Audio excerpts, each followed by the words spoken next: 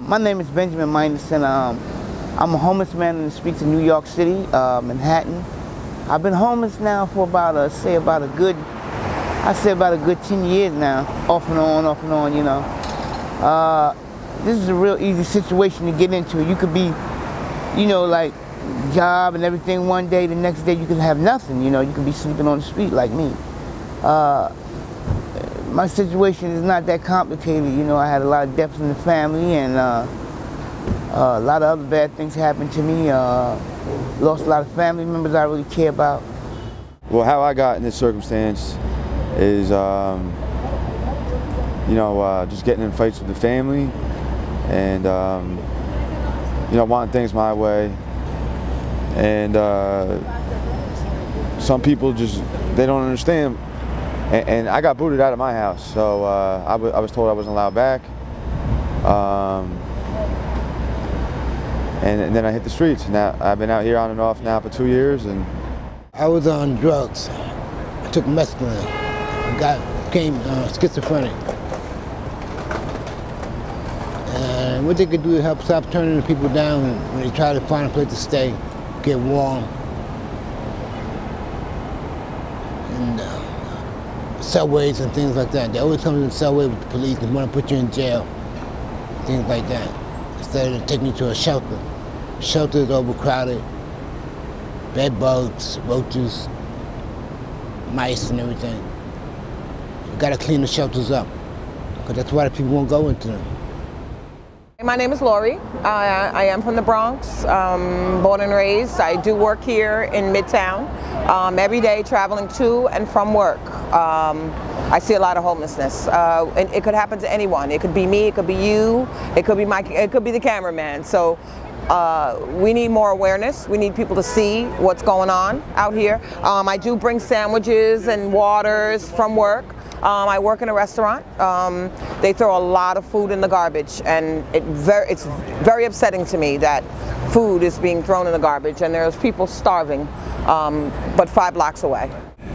Me personally, you know, I just made some bad choices, and you know, like everybody has safety nets, almost everybody, family, stuff like that, but I wasn't so lucky, so it only took, you know, 2-3 bad decisions, living paycheck to paycheck, losing my job.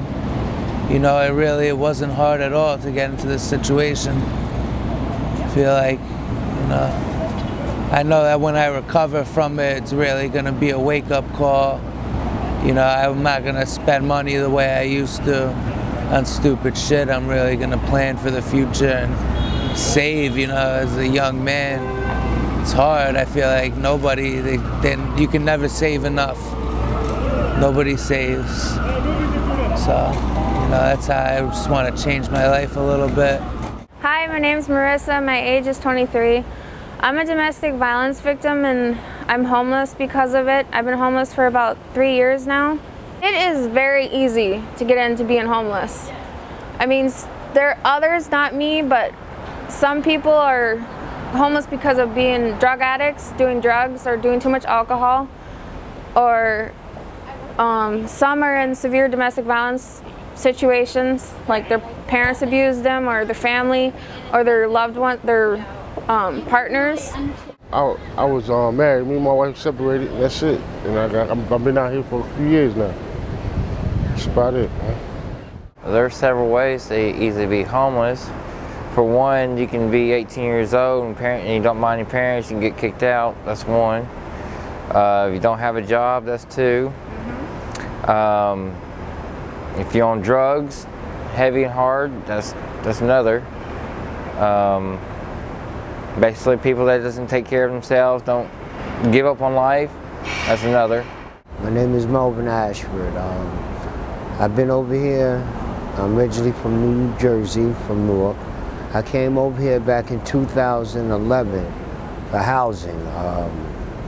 I entered a program that's right around the corner at West 30th by the name of Urban Pathways, and they tried to assist me in this endeavor on getting housing. And I was over here now for well over 2 years, And I finally got approved after twice being rejected through HYA for housing on the conditions that my substance abuse issues wasn't long enough, the history of it, or for my mental health issues that I was taking Zoloft for STPD, stress traumatic post disorder, for something that had happened to me when I was younger, and I try not to venture that area. But like I said, I've been over here. It's been a hard struggle. It's days that I've been depressed. It's days that I want to give up. I don't know, I think a lot of us fall on the problem of not having no family. This is an issue that definitely needs to be addressed. I don't have the answer to that, but I mean, you know, my personal opinion is that it's a lot of work you got to do to stop this thing that's going on here. It's not good. And I hope it doesn't have to take for a few people to die for, you know, some people to wake up and see what's really going on here in the street. My name is Raphael Roy. I started the blog Homeless of New York. It's a take on Humans of New York, but it's covering the invisible issue here in New York City, which is a rising homeless population, which is at an all-time high statistically. It's sad to say that, you know, 90% of us out here are because of drugs and alcohol. And really, there's not a lot of help out there. I mean, yeah, there's some detoxes out there, but they make it so hard for us to get into these detoxes, to get help. And then after detox, then what? You know what I mean? You go right back out to the street, you're homeless, you know what I mean? Or you get locked up, and then you go to jail, and then, so when you're done your sentence, what happens? You come out, you're homeless again. You commit a crime, you go back to jail, or you go back to getting high. And the shit that's really messed up is panhandling is technically illegal in New York City, yet you panhandle on the block, and the managers that run the block get security to harass you to get off the block, even though the cops say you're allowed to panhandle there. So what is it? You're allowed to panhandle? You're not allowed to panhandle. I don't get it. Basically, there's no help, and the situation is getting worse. In the streets, people are choosing to be in the streets because the shelters is not helping them. People have been in the shelter for years. So therefore, they're pushing people in the corners when people are making a lot of money at Madison Square Garden, Yankee Stadium, and there's no help for the homeless. And I hope this will help people understand and bring awareness to the people that to help people that is in need. BRC, Common Ground, they help you out. Stuff like that. Other than that, you got like churches that help you out with food and stuff. That's about it. The shelters and stuff are cool, but you know, they got 60, 70 people in a dorm. And like maybe they could break that off into 2 to 3 people to a room. You know, because I won't go to shelters because there's 60 people in a dorm. Or a bunch of lawn chairs in the basement. They call that a shelter. You know, but they, you know, maybe they could do some real housing. You know, I know that in other countries like Switzerland, for example, there's no such thing as homelessness. I had a friend that lived in Switzerland, and he said there's no such thing as homelessness. People get their own apartments and stuff like that. And I know America's a lot bigger and everywhere is different, but maybe they can help out a little more for the people that are willing to help themselves. But what the people could do more to help homelessness in the street is to try to maybe, you know, maybe we could do a right to Congress or something to try to talk to them. Maybe they could get some housing for us or something. But the people in general, they could come out, bring hot food, bring hot coffee, because you know now it's getting toward the winter months and it's getting cold. Some people just won't go in the shelter. They just won't go. I tried, but it just don't work. It's just too much. You know, it's like more peace of mind in the street. It's a housing issue, it's a policy issue, but more so than anything, it's a human issue. There's no place to go, it's cold. There's no place to go. You sleep in doorways, bus stops, train stations, Penn Station, Port Authority, and they tell you to get out. And you have to walk in the cold and find a place to stay. There's no place to go. BRC comes to pick you up, outreach. Comes to pick you up, homeless outreach pick you up. Oh man, it's unbearable out here, man. You go on the train station, or you go on the train station and try to sleep, cops kick you out. Don't matter, yo. Just, I don't know, it's just hard. I ride the train sometimes in the wintertime. I stopped sleeping on the train and I just decided to sleep outside instead on the street because I thought it would be safer being on a sidewalk than on a train. They cut back on the food stamps, cash. They make it so hard to get the cash. You have to go do a 30-day work program. You got to travel an hour to get there each way, stay there for 5 hours, and do that 5 days a week for 30 days just to get the cash. I mean, if a homeless person is doing that, how's he going to survive? How's he going to make any money? How's he going to eat? He's going to be trying to do the program all day long just to get a measly $140 a month. Yeah, I've noticed that since I've been in New York City, as more years go by, I can see more and more homeless people on the streets. So as you can see, if you go down the block a couple of feet, there's more homeless people down there. And then there never used to be like that because when I first started sleeping on this street, there was no homeless people there. I had to remove myself from the shelter because I was not getting housed. I was not seeing no housing package. I went to POTS, part of the solution in the Bronx. I seen 2 housing packages and I got no interviews and no home yet. And I got an income. They need a place, what do you call it? They need more housing. You need more housing. You know, shelter send you to housing. You gotta stay in shelter 17 months, a year before you can find housing. The shelter system's terrible. A lot of people say it's more dangerous than being out on the streets. So a lot of people prefer actually to not be in the shelter system. A lot of them have communicated to me that it's not taking their life into their own hands. They've got some strict curfews at a couple of them. And the facilities, quite honestly, are lacking. For lack of a better term, I would say they're inhumane in a lot of cases. It's going to get really cold in the winter, so I think they should give us homeless people more rights. And public places should allow us to use the bathrooms, because a lot of times I try to go in public places like restaurants or stores and stuff to use the bathroom and they say no to me and they say you have to buy something.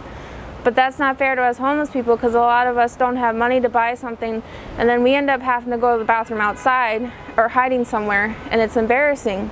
You know, a lot of people just don't understand. They look at us like bums, like, you know, like we're no good pieces of shit. But that's not true. I go to church every Sunday, you know, and I help out people. When somebody gives me a $5, $10, $20 bill, I give to other homeless people, you know. So people could just not look at us like we're pieces of shit. Like I probably see a couple thousand people a day, and a handful, maybe 5, 6, walk up and ask how you're doing, you know, or anything like that. Not saying everybody has to, but when I'm standing here with a sign that says I'm homeless, anything helps, I'm desperate. You know what I'm saying?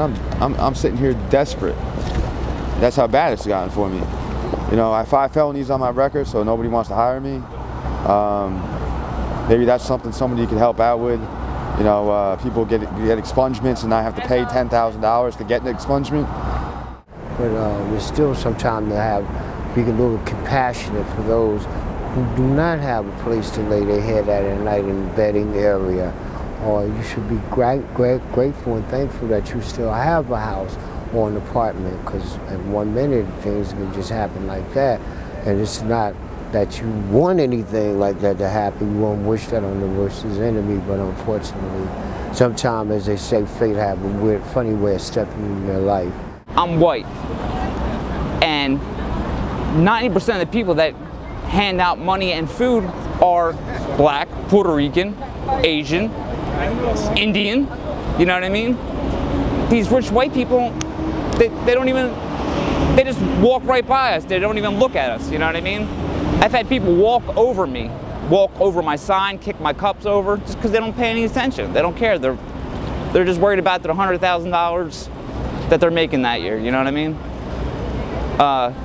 They definitely need to hand out some blankets, some coats. I mean, if there is other things out there, they need to make it more aware for us, you know what I mean? A lot of us are sleeping on the street, and it's getting cold, you know what I mean? We're freezing at night. It's really hard for us homeless people because a lot of people make up stories inside their heads about us, like really bad stuff. They think us homeless people are the worst people, and we're really not. A lot of us homeless people are really good, and they think a lot of us homeless people, we steal, we assault people, or we do bad stuff, and a lot of homeless people don't, for real, and I don't. Most people don't even want to talk to me or help me with anything because they already know I'm homeless and they think, oh, I'm a bad homeless person. And that's very upsetting. I don't like that. And I actually don't have any friends because of that. And a lot of people will say, I don't want to be friends with her or friends with me is because, oh, she's just going to use me. She's going to beg me for money all the time. And that's not true. A lot of people I talked to or tried to talk to, I never begged or asked them for money. And the only time I'm asking for money is if I'm sitting down holding a sign, but I'm quiet and I'm gentle about it, and I don't try to force people to give me money. And it's just really sad what people think about us homeless people. And it's not fair. We've all done it. We're all guilty of it. We're all culpable. I mean, there are times when I've just passed by an entire block of people living on the street homeless because I didn't want to look at it, because it made me uncomfortable, because it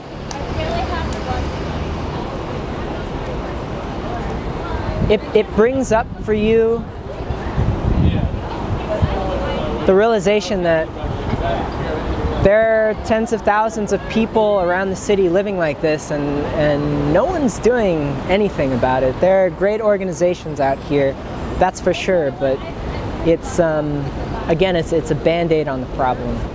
People can help by just lending their hand, man. You know, like somebody like trying to find food, just ask them, give them some food. You know, people look down on us, think they're better than us. You know, so other than that, they just need to be more aware, because this can happen to anybody. There seems to be a lot of cutbacks. The mayor, whoever's doing a lot of these services are cut back. The homeless shelters have been cut back as well, which is beyond, I don't understand it, but yeah. So yeah, we have a lot of cutbacks. There's programs that are no longer in effect anymore. There's shelters closing in New York City, and there's still homelessness. So, you know, what can we do? What can we do? Write to congressmen, call somebody, get a hold of somebody. Write to the president if you have to. I mean, I wrote to Congress about this situation, and when I'm coming to work every day, there's people out here that are no place to live, nothing to eat. It's getting worse, man. It's getting worse. Because people are removing themselves from institutions to come in the streets, because the streets is more safer and more productive, because I can get something to eat, something cooked, something home, something hot. Not TV dinners every day. I think the homeless shelters, drop-in centers, and people who give out free food out on the streets need to really start giving out more healthy food and food that fills people up, especially for us homeless people. Because most of the time, people who give out free food for homeless people, it's not filling, and it either causes like problems going to the bathroom and stuff like that, or it makes us sick. Usually they give out soup and sandwiches, and that to me is not fair, because if you look at what people eat inside a house, people eat a lot better stuff, like a big steak or a few potatoes instead of mashed potatoes. Like even a big plate full of spaghetti with big pieces of meat in it. and a lot of vegetables and fruit. But they don't give that to us homeless people. And I don't like it. I wish they would do better for us. The food is everywhere. People are pretty generous. There's a lot of food being handed out by different organizations too. But what we really need is places to shower. Definitely more places to shower. I know there's only like 2 places, one in Jersey that I go to, and there's one out here that I haven't even signed up for because I haven't been able to find the person. And then there's also what else? Shower, definitely, and then blankets. Definitely, we need blankets. Blankets in the wintertime are a necessity, and places that we're allowed to sleep. I know, like, we get kicked out of a lot of places and are told that we can't sleep certain places. So everybody needs something different. You know, there's like the simplest things make the biggest difference in the world, like showers. You know, one of the biggest things is having a place to put your stuff. You know, like I put a lot of my stuff in storage and then just took necessities that I needed, clothes for interviews, you know, like bath products, you know, toothbrush, toothpaste, shampoo, stuff like that. And I've managed to fit all that into a duffel bag, you know, like 5 outfits, toiletries. But even just a duffel bag, like, you don't want to be bringing something like that into job interviews and stuff like that. Or even just lugging it around every single day. It's tough. You know, I've been doing it for 2 weeks now, and it's not easy, you know, and it's like, when you got everything right there in that one bag, it's so easy to lose it, so I can't like stash it somewhere. I always have to have it with me. Food, blankets, and help center. Come out and bring hot stuff to eat, and, you know, coffee, and, you know, but for all in all, they're doing a hell of a job. You know, for the people that do it, I really thank you for everything that you do for the homeless. You know, the donations and the food. You know, I really appreciate you. You know, food, blankets, showing that you care, man. It's very simple. Sit down and have a conversation with someone. Reach out. You know, you don't have to give money. You don't have to buy someone food. You've got to just look people in the eye and ask them how they're doing, genuinely. Like I said, as humans, as citizens, Americans, let's help. Let's do something about this. Definitely. Long underwear, coats. I mean, in the Salvation Army, it's a $5 billion company that people donate gold, jewelry, coats. And what do? They sell the coats.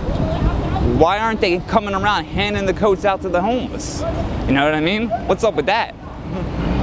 It doesn't take that much. If you got an old coat that you might not use anymore, and you had it for 5 years, you know, come down here on West 31st. Pretty sure over here by St. Francis of Glacis or Sisters. What is it? I believe it's Francis of Assistance, but it's a church that's right over here, and they take on all donations that people would like to give and contribute to the homeless. You know, it ain't got to be financially. It can be something as small as a pair of boots that you don't wear no more, sneakers. You know what I mean? Some toiletries or something like that. You know, I can always help out those that's unfortunate than some. Somebody wanted to come and help someone. You know, there's a lot of things people could do. It just really matters how far they're willing to go. You know, you put $1 in somebody's cup, you know, that might mean they can go get a drink. Or you could do something totally, you could give them a room. You know, you could give them, you know, pick them up, get them dinner or something, take them home, let them shower, feed them. You know, there's so many different things that people could do, and everybody out here really needs something different.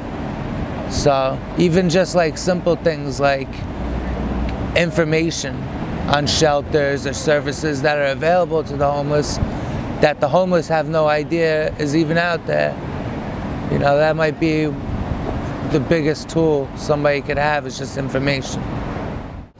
Until we change the perception of what homelessness is in New York City, nothing's going to change. A lot of people have a horrible view on homeless people. Even today, just like people passing by saying things about me. Like one woman said, if he's homeless, why is he out here? Like, I don't even know what that means. She obviously doesn't know much about the city and much about homelessness in general, but you know, it's just, people have a bad view on it. They don't understand. I think once you get into a situation like this, or even just knowing somebody that's homeless, it really opens your eyes to how, you know, how it could happen to anybody. You don't have to be a drug addict, you know, or a bad person to become homeless. You know, it could happen to anybody. I know I see people out here with families and they're all homeless, and good people who worked their whole lives, worked 17 years in a job just to lose it. 6 months later, they're out on the street. You know, not everybody has such a big safety net or relatives or places that they can go. It's a shame. You know, wintertime, it gets really, really cold. It's cold right now. It's not winter yet. It's like October, but it is freezing. This issue has been at the center of politics in the city for decades, since the Giuliani administration and before that even. But we can't continue to put a Band-Aid on the problem. I mean, this is, it's like putting a Band-Aid on a gushing artery right now. We're at critical mass, and if this winter coming up is anything like last winter, I don't know. I don't know what it's going to be like out here. I mean, it's brutal. I don't know how it is in New York. I know in New Jersey, if it hits 32, it's code blue, and they'll open up the bus terminals and the train stations, and they'll allow the homeless to stay in there so they don't freeze to death. New York, I don't know what the deal is with New York. December at times. A lot of times, some of the homeless people is unfortunate, and being that the cold weather be 0 degrees, and a lot of them don't have blankets because, not just because the Midnight Run didn't want to help those, it's just that so many of us. And unfortunately, some of them end up perishing during like December 25th if they're out there and they're sleeping on the streets, and they just go as a John Doe. You know what I mean? Because a lot of times some of them may not have any identification on them. Well, I just think that it's important that we, as humans, you know, people, come out, realize that this is everywhere. This could be on your corner where you live, or around the corner from where you live. So people, we need awareness. We need to, if you see somebody looking for something to eat, you got a sandwich, give it to them. It's not that serious. I'm quite sure you can get another one, you know. So I just wanted to make that point. So if you can, guys, just help the homeless. I'm lucky. I've never been out here in the cold. You know, there's a lot of places, even like downstairs Penn Station, where a lot of people sleep to stay warm. Hospitals, there's all different types of places people can sleep to stay warm. And it amazes me because I still see people out on the street sleeping on the sidewalks when it is cold. And, you know, they don't want to, I feel like some people, they don't want to be helped. You know, they got blankets and they manage to stay warm enough to survive. But New York City has a great shelter system, and not a lot of people take advantage of it. You know, a lot of them are drug addicts or alcoholics, and they don't want to deal with the 10 o'clock curfew for having to go in there. That's like one of the biggest things. Just like being there at a certain time every night, you know. Obviously, there's a certain level of irresponsibility that gets you into a situation like this, and it doesn't help when they're trying to push all this responsibility onto you to try to get into a shelter or something like that. Build more shelters and not building more condominiums and stuff for the rich people, man. Help us homeless people out. It's a lot of empty places around here, but they're building up skyscrapers for what? I don't know. That's about it. The average person could go to the politicians, go to the higher up in the government where they're giving out these affordable housing and they're building all these houses and just place people in these housing. They talking about affordable housing, but nobody's getting it but the rich people or the people that can afford $1,000 rent. They're building everywhere in New York City, every borough. They're talking about affordable housing, but ain't nobody getting in them houses that's got low income. I really wish I could find someone to share rent with, as long as the rent was low enough. Because, I mean, I don't get that much money every month, and it would be almost impossible for me to pay high rent. You know, don't get me wrong, I mean, if you want to get off the street bad enough, I'm sure you can find a way, but they need to make it easier.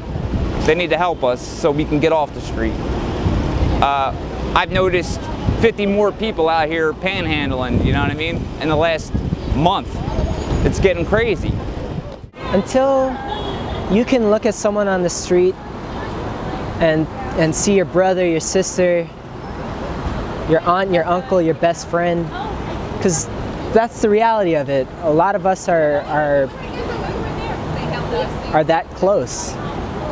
A lot of us are a paycheck or two away from being out here.